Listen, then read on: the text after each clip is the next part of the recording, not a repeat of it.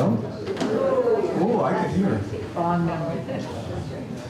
Hello, everybody. I'm Bob Rosenfeld, one of the members of the program committee, and we put together a program like this several times a year, and we're always welcome. You're welcome to come visit us. I want to first of all thank the Senior Center for inviting us to use this lovely facility. We're really glad that they're such an enthusiastic supporter of what we do. Today's program is our last one in this building for the semester. Next week we move to the Savoy Theater, and that will be the first of 3 film programs led by Rick Winston, and it will start with the film It Happened One Night, which is a famous on-the-road book story. And for those of you who are a little old, the stars are Clark Gable, Claudette Colbert. And if you have any questions about that or any suggestions for other programs, please talk to me or any one of our members of our program committee who can raise their hands. And if you can recognize the rest of their bodies, we'll be happy to talk to you. As you all know, because here you are, our speaker today is Chris Graff, and I am eager to let him have the stage. But I cannot hand the mic to him quite yet, because I really want to mention that he's part of a unique group that's ever talked to us. The entire entire membership of his family have been speakers here. Not only Chris, but his wife Nancy, sitting in the back there. And his son Garrett, their son Garrett. I think Nancy has something to do with it too. And their daughter Lindsay. So this is cool. This has never happened before. I want to start like a regular person, okay? It is my great pleasure to welcome Chris this afternoon. But in this case, I really mean that. It is a genuine pleasure. I'm fortunate to know Chris, and I greatly admire him. He's a person of great integrity and insight, a thoughtful observer, with a deep professional journalist's understanding of political history of Vermont. I like him. Many of you recognize his name from more than 25 years. He was the bureau chief for AP in Vermont. And some of you recognize his face, what you can see of it. Because for more than 10 years, he was doing regular television broadcasts on Vermont Public Television, the program called Vermont This Week, and a special series called The Governors, which was interviews with all the governors who were alive when he was able to talk to them. And so there is no one better informed by decades of thoughtful work and scholarship to talk to us today about the political history of Vermont and to tell us why Vermont is what America wants to be.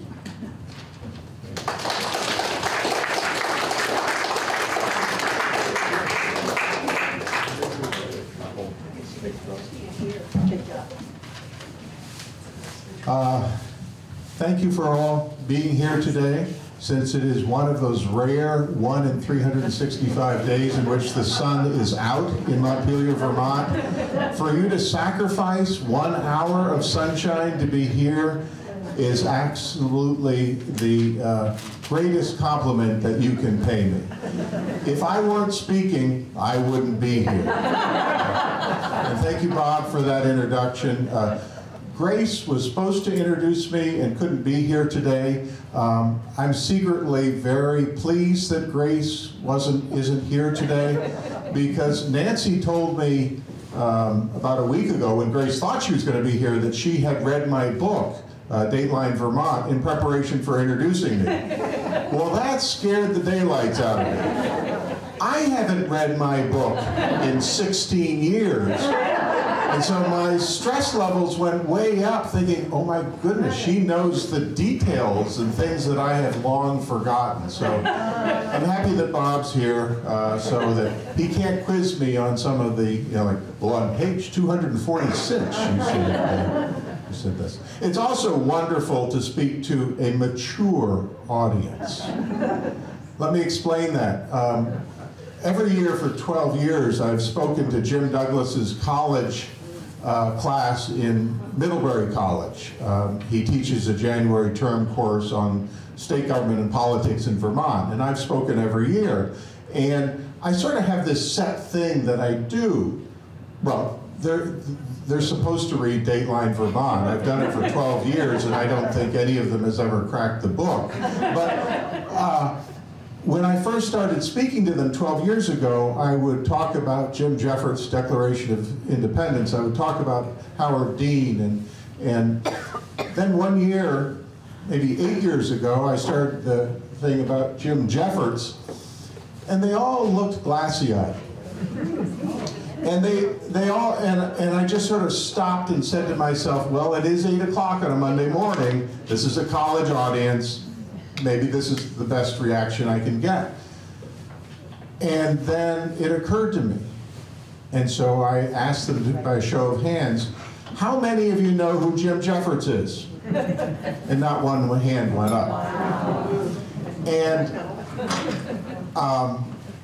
afterwards, the assistant professor in that class came up to me and said, you do realize they were 8 years old when Jim Jeffords left the Republican Party. And so I said, yeah, I guess they wouldn't. And I've seen it continue. When I spoke there this year, none of them knew who Howard Dean was. And it used to be that they all knew who Howard Dean was, and they now all they cared about was Bernie. But speaking of mature audiences, I don't know if you saw recently, I was shocked to see that Tom Salmon was 90 years old. There was a picture of him where he's living now in Windsor County. And Ginny, I don't know if you guys protested in Tom Salmon's offices or not. I can't remember that far back. But Snelling. In Snelling, yeah. I tried at Snelling's office once. Yep. And, but golly, that sort of puts you in perspective when you go, whoa, Tom Salmon's 90. I mean, first of all, those of you who might have been around then and knew what it was like in the 1970s for that group of folks at the Little Valley House or the Brown Derby, it's amazing he survived this long to 90. But it was just wonderful to see the picture of him because he looked exactly the same as he does. And you know, Tom Salmon was, he was just such a great person to cover. He was the person who gave us lines like, education is the fourth leg of the tripod of the Vermont state economy. In that period, we had Senator Gilbert Godnick. Many of you may have remembered him as the mayor of Rutland or Godnick's Furniture, all of those stories. You know, he used to say things like, we'll burn that bridge when we get to it. Or that there's always one rotten egg in every bushel of apples. Or my favorite, you three make quite a pair. But the reason I mentioned Tom Salmon was when I first went to the State House as a reporter, it was as a student at Middlebury College, working at the college radio station, and it was to cover his inauguration in 1973. If any of you have read Dateline Vermont, you do know that I went up there years earlier as a 8th grade student, I think it was. I was 13 years old, that all students did at that time to meet the governor, see the State House, and in my case, the only memory I carried from there was seeing the men's bathroom in the basement this ornate men's bathroom with just marble and brass, and it was unbelievable. And my classmates and I, the male ones, all took pictures of ourselves in that bathroom. And then when I came back to the State House as a reporter, I went to find it. I couldn't find that bathroom. And it turns out that it's in the basement, and it's only used for tour groups. And then when Nancy was writing a history of the State House, I found out it had been built, I think it was 1883, around there. And at the time, all the legislators were tired of going out back to the outhouses, and so they built this bathroom. And it was the only bathroom they needed because there were no women in the State House at that time. So, but I went back to the State House as a reporter at the college level in 1973 to cover Tom Salmon's inauguration. And prior to the ceremony, I was walking up what is now Governor Davis Avenue, next to the pavilion, and there was Tom Salmon, the governor-elect, walking by himself with a state police trooper dressed in civilian clothes, and I was just blown away by that. The fact that there was no entourage, that there was no, major secret service, that it was just the governor-elect walking along the street with a state police trooper dressed in civilian clothes. And you can still see that today. You know that you will see Phil Scott walking down the street with just a state police trooper. And it is part of what makes Vermont special, and I think it is part of what is what I'm going to talk about today. The theme is that we have something very special here, and we take it for granted. And when the rest of the nation sees it, they are shocked and surprised by it. And some of it is just that. The governor is walking down the street by himself. There's an approachability. Those of us who do live in Montpelier are not surprised if we're at the Montpelier Farmers Market in the summer and we see Pat Leahy walking along there with his grandchildren. And now if you see him, because he's president pro tem and third in line to the presidency, you'll see Capitol security with him. But he and Marcel are walking along the farmers market, and yet he's one of the most powerful people in America. And that's what we expect in Vermont. We expect that approachability. But I think it also gives our leaders some traits, which is why they become so popular with the rest of the nation. Ours remains a government of human scale. And I'm going to talk about, I think, 3 people who make this true. And like I said, it's so nice that you're a mature audience, because I don't have to go back. I can just, what's funny about an audience like this, you can just throw out a name. You can say like Fred Tuttle, and everyone will laugh because they know exactly the story I'm telling or would tell. I'm not going to talk about Fred Tuttle today. I'm going to start with Howard Dean. And when he ran for president, no one, especially Howard Dean, thought his candidacy would catch on. He thought it would be a way for him to raise the issue of health care at a national stage. He thought there might be a little cachet with him being a doctor talking about health care. And he also, in the back of his head, he held on to this thing, well, maybe I'll do really well in New Hampshire and the nation will take a look at me. Well, the nation took a look at him a whole year before the New Hampshire primary, and they loved what they saw.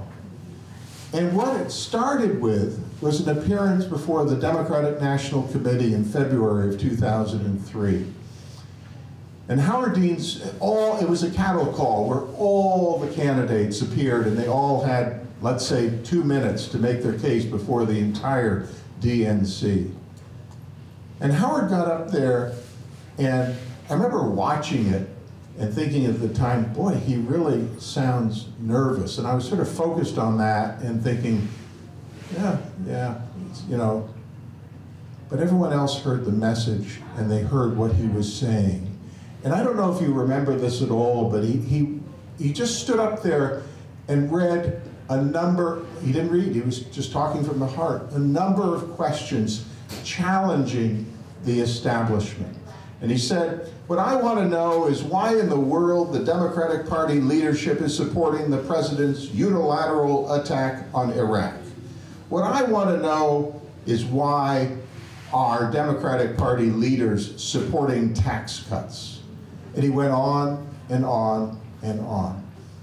And the Washington press and the rest of those who watch politics went nuts because nobody had challenged the establishment like that. And it was a little like The Emperor's New Clothes, and Howard Dean was the little boy who said, but the emperor has no clothes. And his campaign then took off, and those of you who remember, it took off with lines like, you have the power, telling people that, and it really resonated, or we are going to take our country back. And what made Howard Dean, and from that moment on, in February of 2003, for almost a year, he was the front runner for the presidential nomination, the Democratic nomination. And he transformed politics, too, in a way that led to the election eventually of Barack Obama with the use of the internet. But when you think about Howard Dean, he wasn't an orator. He was just sort of a pretty humble guy, even though he wasn't very humble in the way we thought in Vermont. We sort of thought, yeah, pretty arrogant guy. But once you step outside the border of Vermont, people see you differently because they see you against the constellation of all the people and leaders they are familiar with. So Howard Dean, in Vermont, remember, he used to bring his kids to the governor's office and let them run around because his wife would say, hey, you may be governor, but I'm a doctor and I've got office hours today. It's your turn to watch the kids. And he made sure that his governor's schedule always allowed him to attend their hockey teams, hockey competitions. And sometimes he was the one in the stands that you sort of say, who is that guy yelling at the refs and stuff like that. But Howard Dean came across in that campaign as honest, as straight talking, and being very direct. I remember I campaigned with him early, or covered him campaigning early in New York City. And he was at a fundraiser where you could tell people weren't really sure who this guy was. But as he spoke, there was a quiet, it was one of those very noisy things, but people got quiet. And they listened to him, and when they would ask questions, he did something that George Aiken used to do that used to drive the press nuts. He'd answer yes or no. Politicians don't do that. And you have to remember in 2003 and 4, basically Howard Dean was running against a bunch of United States senators. And United States senators cannot speak English. They answer every question with a paragraph or a question, or, they're really good at filibustering. And Howard Dean wasn't. What I say about George Aiken used to go on You Can Quote Me. Some of you may remember that when it actually was a huge show for WCAX. And Mickey Gallagher and Charlie Lewis, they would have like 20 questions ready to ask Senator Aiken, and they'd be done with them in 10 minutes. Because he answered everything either yes or no, and they'd wait for him to then speak, and he wouldn't speak. And that's sort of what Vermont politicians do. But it is so unusual outside of Vermont. And that's the case with Bernie Sanders, too. Bernie Sanders is straight talking, he is authentic. He and Howard Dean, both, they're very different, absolutely different people, but they tapped into the same vein of public sentiment across the country, people who were dissatisfied, disillusioned. And they felt that there was these were two honest leaders who were telling it like it is. Now, those of us who've been around sort of like forever know that Bernie Sanders hasn't changed one line since the first time I covered him in 1974. The only thing that's changed is in 1974 when he was running for the U.S. Senate, by the way, against Pat Leahy. In that campaign, Bernie Sanders talked about the billionaires. Now he talks about the billionaires. So he's just changed the M to a B, and otherwise everything is exactly the same. Howard Dean and Bernie Sanders, they come across as absolutely authentic. And you see, you know, Howard Dean, when he was campaigning, he carried his own garment bag. You know, there were pictures of that. Bernie Sanders, you know, there's just never an entourage, even when he was at the peak of his campaign. It's just, you would see, there's Bernie. And I think that that authenticity that is required to succeed in Vermont is what sets them apart when they go across the nation.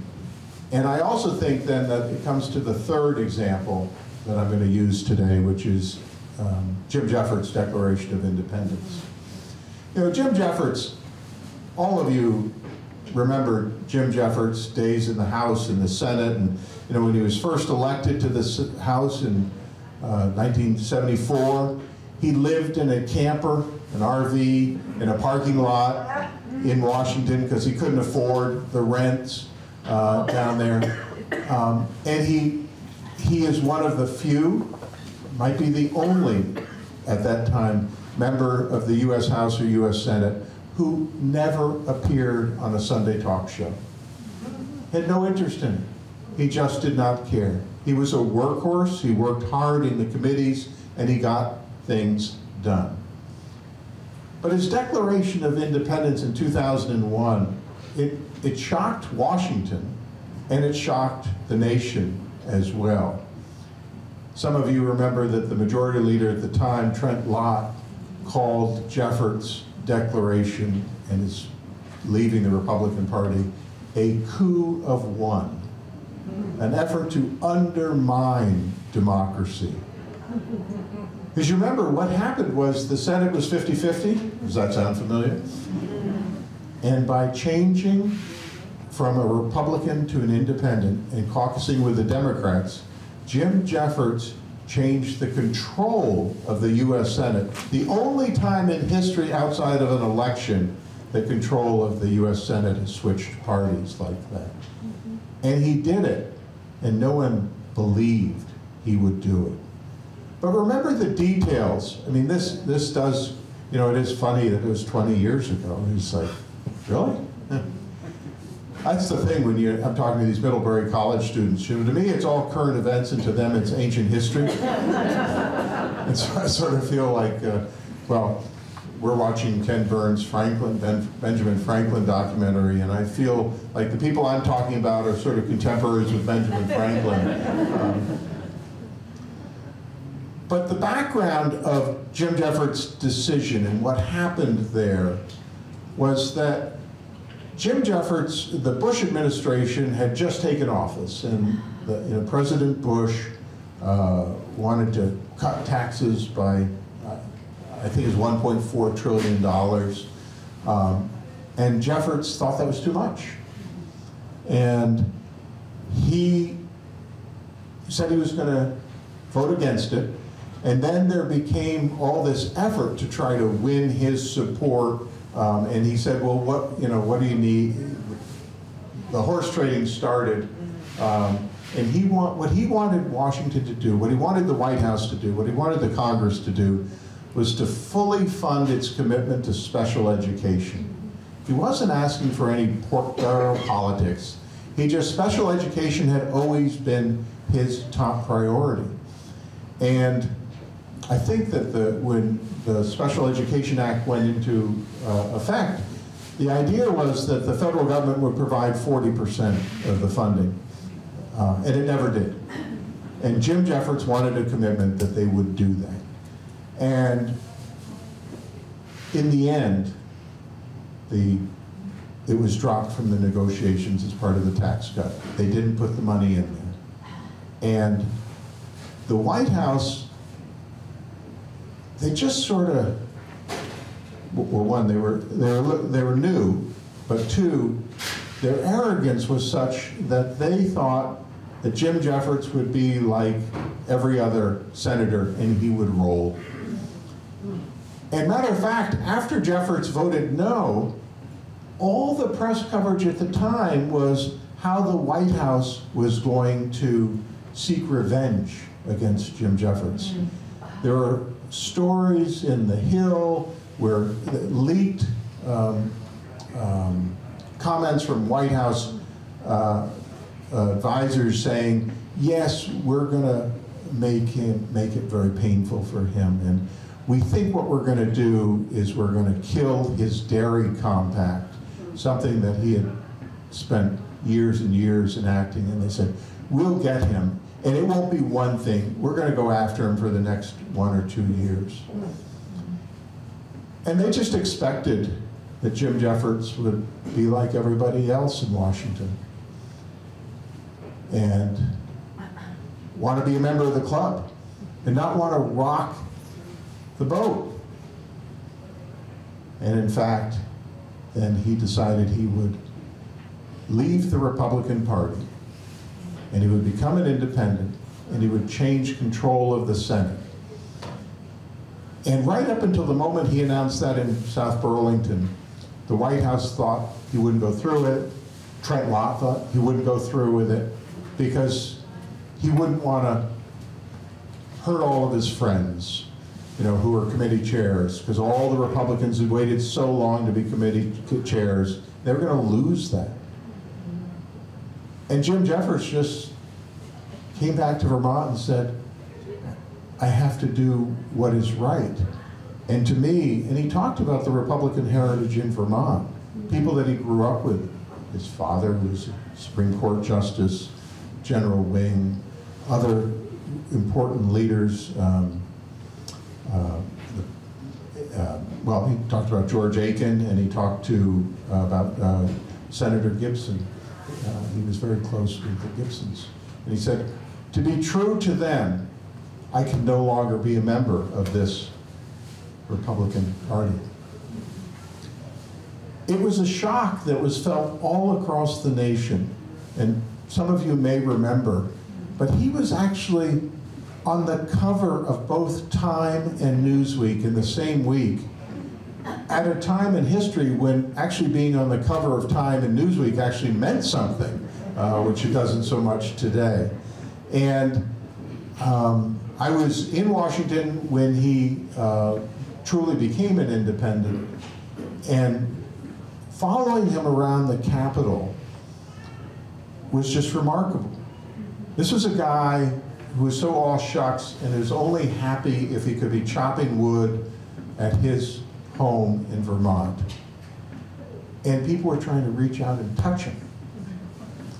And I remember interviewing a man from California on the steps of the Capitol when Jeffords was walking down the stairs, and the man from California had said that, I'm so glad that somebody had the integrity and the guts to do what they said they would do and that they needed to do. It's not just these three men. Yes? Can I tell a Jim Jeffords story? Absolutely. Okay, when I first came to Vermont... Do you want to use the mic? Yeah. Yes, please. When I first came to Vermont in the 70s, my job, I worked for child welfare, And I went around the northern part of the state investigating cases of long-term foster care and then going to court and freeing them for adoption. So Alice, Nick, and I freed about 100 kids in the 2 years that the project was going. And what strikes out for me is that here in Washington County, I went to a hearing. Now you have to remember that child welfare hearings are totally confidential. Unless you have a role in that hearing, you can't come. And nothing is talked about in the newspapers. So who would be there at this hearing but Jim Jeffords? And he was working on behalf of this child. And I was so impressed because I knew that this was the beginning of his national campaign and how important publicity would be. And here he was, sitting in a court, acting as an attorney for a foster child. I was so impressed with it. I voted for him many, many times. So I just wanted to share that because it was so impressive. Well, he used to, before he ran for Congress, he was Attorney General of Vermont. And yes. I have a comment too. Okay.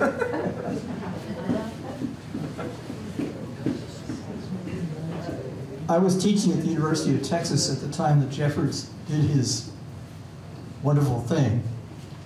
And a colleague of mine, he came out of the blue and he knew I had a place in Vermont and was planning to retire here. He came out of the blue and he said, "Your senator up there is wonderful." So it really had effects all over the country. Yeah. It did. And I think the headline on the cover story of Newsweek, on the cover, I think it said, "Mr. Jeffords blows up Washington." It's not just Jim Jeffords, Howard Dean, Bernie Sanders. There is a reason that Jim Douglas was Barack Obama's favorite Republican governor. There is a reason that Phil Scott has leadership positions in national governors. I think there's a reason, by the way, that Vermont has had 3 governors, Snelling, Dean, and Douglas, who chaired the National Governors Association. For a small state like Vermont to get that very important, prestigious role says something about the respect that the governors have for those Vermont governors. I think that what we take for granted here in Vermont is something that the nation is hungry for today. To succeed in Vermont, it requires politicians to be authentic, approachable, pragmatic, and to exhibit common sense and straight talk. And I think that that's why Howard Dean was so successful in his presidential campaign. Bernie Sanders has twice been so successful. I know, they didn't win. That's a whole other story as to why that happened, which I'm actually happy to talk about in the questions. But I think that when there is something that we require of our Vermont politicians, especially governors. So when Jim Douglas ran for governor, the Democratic nominee was Doug Racine, and the independent candidate was Con Hogan. I don't know if you remember that. But the 3 of them had 36 full-out gubernatorial forums around the state. 36. They were pretty tired of each other by the time they were done, but Vermonters demanded it. Vermonters they want to see their governors up close. They want to kick the tires. They want to have them in a room this size so you can really get a sense of the person. You can't win an election in Vermont by being invisible, by just running expensive television commercials. You have to be out there and about. And we've seen that with all of our governors. They still, we don't have a governor's mansion. They live in their homes. in the days when there were phone books, their phone numbers were listed in the phone numbers, their home phone numbers, and we expect that. We have shows like Call the Governor on Vermont Public Television, or on Vermont Edition, or whatever, I forget what they call it now, the shows where the governors and the representatives and senators. And we expect them to answer every question. And we expect them to know the details of what they're talking about. You know, Bob mentioned that I did programs for Vermont Public Television.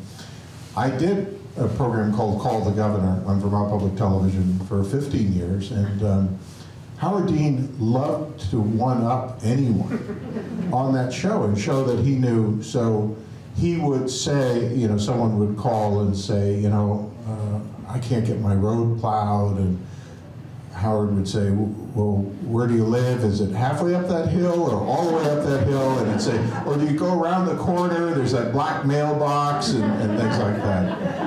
And Jim Douglas is renowned for his memory and remembering everybody, and people expect that. They want, you know, Jim Douglas, he would see you and he'd say, you know, talk about the last time he saw you. And we want to see that from our leaders. And it is what the nation wants to see. And I think in the end, not to belabor this point, but I think it's why Joe Biden won the Democratic nomination. You know, he seemed like a common person. He seemed like someone who understood what was going on and just seemed like a straight talker. And I think that's what Vermont politicians have to do here to succeed. And it's what's special when we get outside of Vermont and people see our leaders there. So yes. Are you doing questions? Yes, I'm doing questions. So Chris, I have a question. Given Phil Scott is still a Republican, and we went through everything we did with Mr. Dumpster, and we're dealing with pretty intense stuff, do you have any speculation why Governor Scott isn't choosing to become an independent when the Republican Party stands for nothing? Yeah, I think when you're governor, it doesn't really matter. I think if he were to want to be in Congress, he would probably be as an independent and make it clear that he would not caucus with the Republicans, just like Jim Jeffords. But I think that, you know, in Vermont, we choose our governors based on personality, not party. And so it goes back to what I was saying, that we love to kick the tires, we know our gubernatorial candidates really well. I don't think it really matters to anyone that Phil Scott is a Republican because he just acts like Phil Scott. And he does what he wants, and sometimes he's more, this was the same thing with Jim Douglas. You know, Jim Douglas was much more conservative than the state as a whole, and people were willing to grant him some of that because they liked what he was doing and they liked him as a person.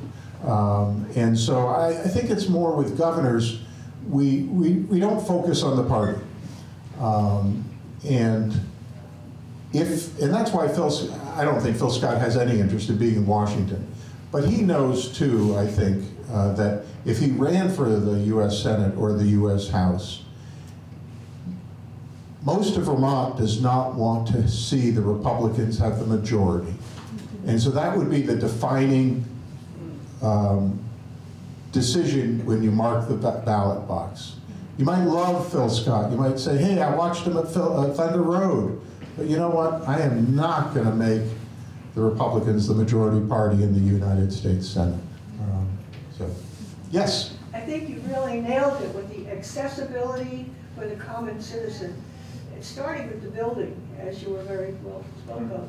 I was there probably lobbying for more money for the Green Mountain Club or something, and there was a woman docent with a group of little children walking around, and a young man with a backpack came to the door. This was before super security just happened.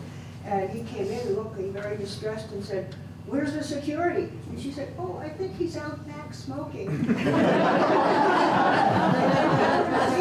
One more thing about Howard Lee. He was a good friend of mine through the Green Mountain Club, and I was so pleased that he chose his governorial portrait of him in a canoe in the comfortable lake in Vermont. Yes, yeah. Well, and you know, when 9/11 hit, it did cause changes, even in Vermont. But the first change, so my office at the time was in the Thrush Tavern, which was, you know, the restaurant right across the street from the pavilion. And the first immediate response of Governor Dean's administration was Kate O'Connor, who was the governor's Secretary of Civil and Military Affairs, would come out every morning and put traffic cones outside along the pavilion on the side so people wouldn't park there if they had a car bomb. Now, do you really think if you're a terrorist with a car bomb that you're going to say, oh, look, there's a traffic cone there. I'm not going to park there. And I think that we have, you know, that did begin a change. And then, of course, the pandemic has changed the way people are not being able to get in the State House in these last 2 years, and there will be changes coming out of it. But one of the greatest things as a reporter covering the state legislature was the accessibility. You know, our legislators have no offices. You know, you're standing there looking at them debate in an off the floor. You know, as the Speaker of the House and the President Pro Tem are arguing about something, you're just standing there watching because they have no place to go. Or if you sit in the cafeteria, you're bound to see every member of the state legislature. And so it's impossible for our legislators to escape.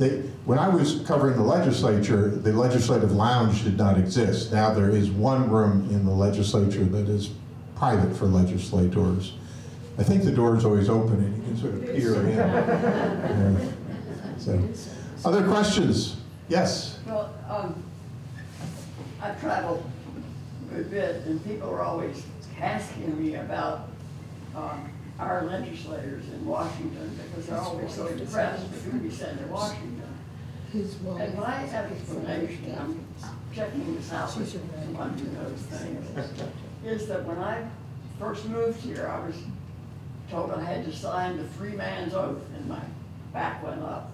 And I said, well, may I read it first? And they said, of course.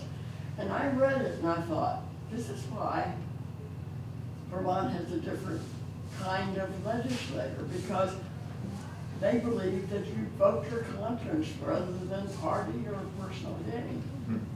That's I hadn't thought about it, and it's as good an explanation, or it shows what goes into the thought process of Vermonters. So I'll agree with that. So, other questions, comments? Yes? I have a comment. When Jeffords switched parties, I thought that maybe the Republicans there would say, he must be up to something. He must be saying something to us to follow. And I was really disappointed, being so naive then, that they actually turned on him. It really astounded me. It still does, actually, but I'm not so. Well, and Republicans here in the state, the sort of diehard Republicans, you know, I mean, not, you know, most of Vermont tends to be independent. We don't have party registration, as you all know, but there were a number of Republicans in Vermont who said he should resign his seat, hold a special election, and let's see if he still gets elected. Because he had just run in 2000, and he had run as a Republican, and so the Republicans were saying, you know, you ran under false pretenses.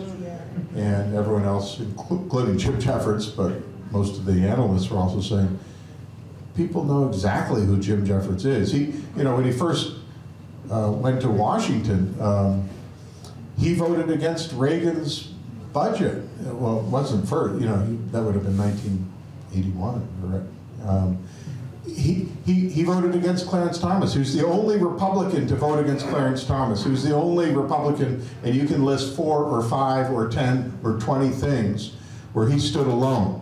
And so him voting against President George Bush's tax cut, there should have been a Vermonter surprised by that. And people knew what they were getting with Jim Jeffords. He was he was independent even before he was an independent. Yes? There was a moment in Howard Dean's career when he shouted out loud or something, and somebody in the Democratic Party wanted to get rid of him, I think, because they made such a thing about that. Could you address that? Yeah, so that was the Iowa caucus, and the Dean Scream, they called it, and it makes good TV to talk about the Dean Scream, but the truth is that Howard Dean had lost the presidency before the Scream. Because that day, he had come in, I think it was 3rd or 4th, I think it was 3rd, in the Iowa caucuses, which he was supposed to win. And so he was done, put a fork in him when he lost that caucus. So Iowa was the first vote, and he had been flying high all through 2003. In 2004 started, the Iowa caucus came, and he just did a belly flop. And so there was no way for him to come back after a loss that devastating in Iowa. The Scream made a good theater for some of the people, and it took about a week for people to sort of figure out, and I think it was ABC News that figured out that it wasn't really a scream. It was the way the microphone worked, and how he couldn't be heard in the hall. So he was saying, we're going on to North Carolina, we're going on, and he was holding it like this, and it was, so. But by that time, he'd lost New Hampshire, and what happened there was John Kerry was supposed to win the nomination in 2004. And then Howard Dean came along, knocked Kerry off the pedestal, and Howard Dean was the front runner for all of 2003, and he was raising a ton of money and everything. And everyone wrote off John Kerry. What happened was John Kerry had working for him one of the best political operatives in the world. And that person, very quietly, went into Iowa and worked for 2 months quietly organizing the caucuses. And as you all know, a caucus is a strange bird. It's not like a primary. Polling can't tell you anything. You only know when the caucus results come in how you did. Howard Dean had a lot of support, and yet he didn't have a lot of campaign infrastructure. His campaign manager at the time, Joe Trippi, was really good on style and did all of these wonderful things to help Howard raise money, but was not organizing at a caucus level in Iowa. And so the political press was shocked that John Kerry won Iowa. And so that changed the whole dynamic. And it might have been different if Howard had even come in second, but I think Dick Gephardt came in second. I no longer quite remember. Or John Edwards came in second. And Howard was, pretty distant third. And so it just, John Kerry changed the dynamics. And once you get past Iowa, things happen so fast that then it was Kerry's nomination. So it wasn't the Scream. And when Howard Dean talked about it after the campaign, he acknowledged that. He just said that our campaign peaked too early. In his mind, he thought he would do well in New Hampshire, and he could be quiet behind the scenes building the structure. But what happened was he was flying so high that he had to feed that image, and he couldn't be down there doing the real important structural work to build a good campaign. So, any other questions? Yes? And what would you say was Bernie's downfall? Yeah, I'm not sure. Because I think each of the campaigns was a little different. And I think that in the most recent campaign, the progressives got too progressive in being out there and sort of saying, here's what we're going to do. And we've even seen it since then with the first year of Biden's presidency, and some of the perception became that if you nominate or elect Bernie, all of this is going to happen. And I think some people, and we're talking then establishment, corporations, got really scared and went to work. Did we just lose the mic, you think? Keep going. I think. Well, are we running out of gas? I think so. We On have this another mic? Well, I think that's probably Bob's way of telling me that.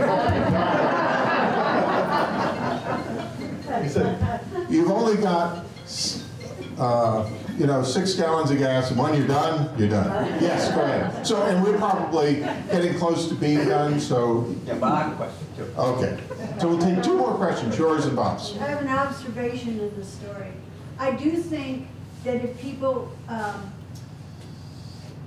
start their political career on the ground floor in Vermont, they wear a lot of shoe leather. They meet people face to face. There's that intimacy that you've talked about.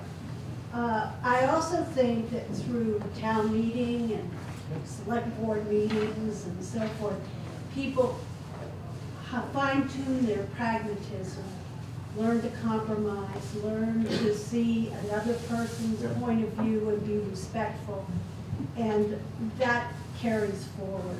And I can think of one story I wanted to share among many, but I came to Vermont in 1970 and went to Goddard College, and they had a history professor, Lee Webb, who taught a Vermont history class.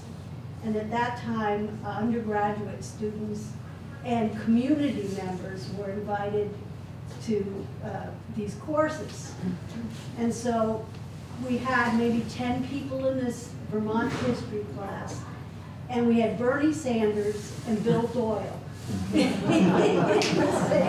at the same table. And it was early in Bernie's arrival in Vermont, but what, as an undergraduate, I came away with was this wonderful repartee they had, and talking to each other, and talking to Lee Webb, and talking to the students, that really got me excited about Vermont governance and Vermont politics.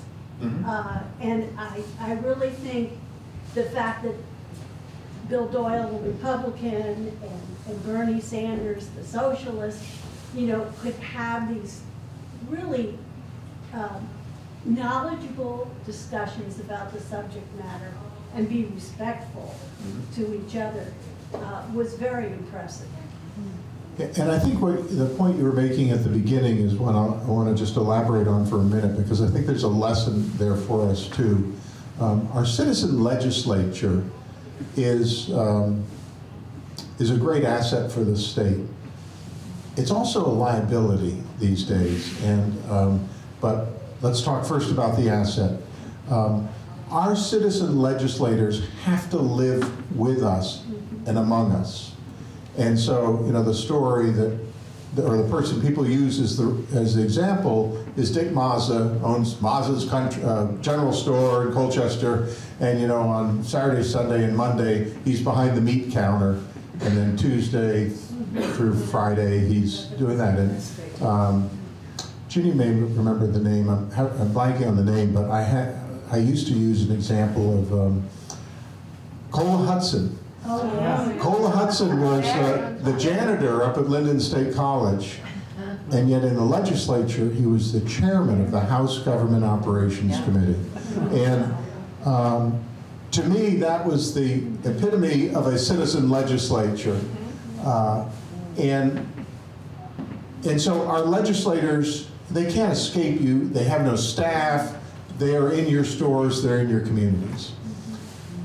When I say that it's now, I think, become a liability in some way, it's because legislation at the state government level has become so complicated now, and the issues are so complex. The idea that we have a 4-month legislature with basically no staff, and in my mind, not paid enough for some people to make the commitment, is a very serious issue, because what it does is it gives more power to the lobbyists who have the expertise to show up with the data, and no one knows whether that's right or not, or the executive.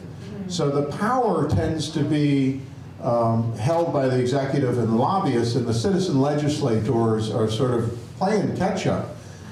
I think we've seen a little change in dynamic in the demographics, too, of who our citizen legislators are now. You know, it used to be, first of all, farmers.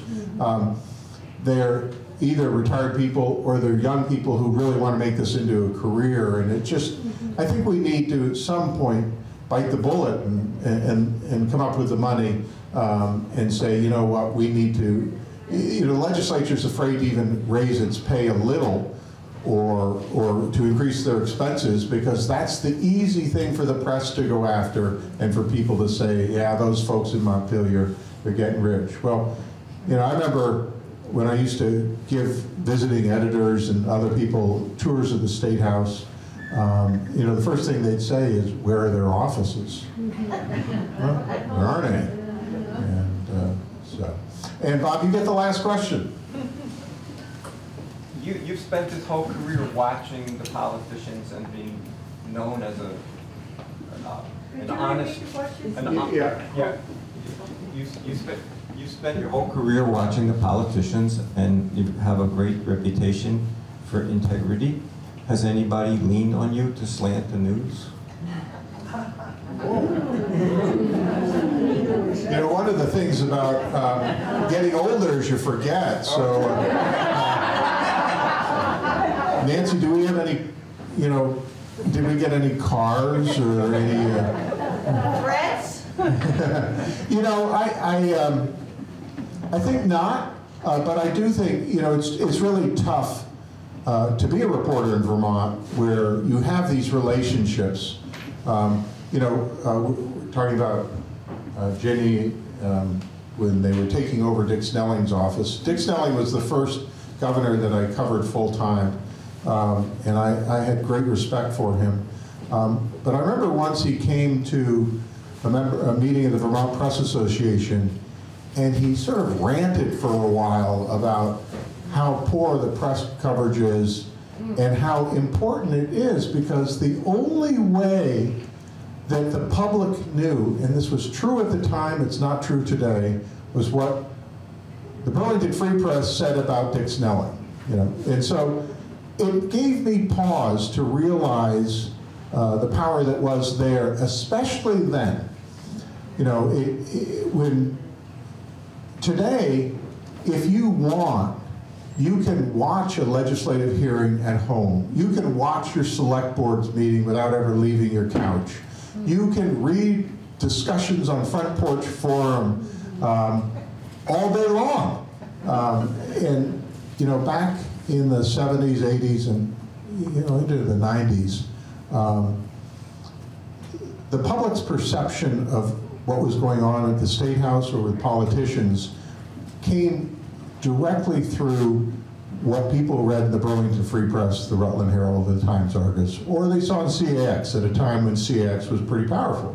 And you know, so I guess I'll end on this down note. You know, that we have we've gained a lot by having that direct access now, but we've lost a lot in Vermont by not having a vigorous press. anymore. You know, we still subscribe to the Burlington Free Press and the Times Argus, because Nancy reads them each morning to see who's in the obituaries. Because there's not a lot else there anymore. You know, the press doesn't exist. That is, and so we're in this transition now where we're seeing the new models of VT Digger and VPR, and you know, 7 Days is stepping up, but we don't have a vigorous press right now, and that's a thing to be worrisome about. I'll close by saying I hope you get out in the sunshine, and it is always an honor to be here and to have this distinction of being the only family. I know some of you were a little disappointed. You didn't read it closely when you saw that it wasn't Garrett Graff speaking today, because I now get that. It used to be when Garrett was growing up, you know, he heard, you know, Chris Graff's your father. Now, everywhere I go, it's like, yeah, Garrett Graff, is he related to you? I said, yes, he is. Buy his book today. Thank you very much.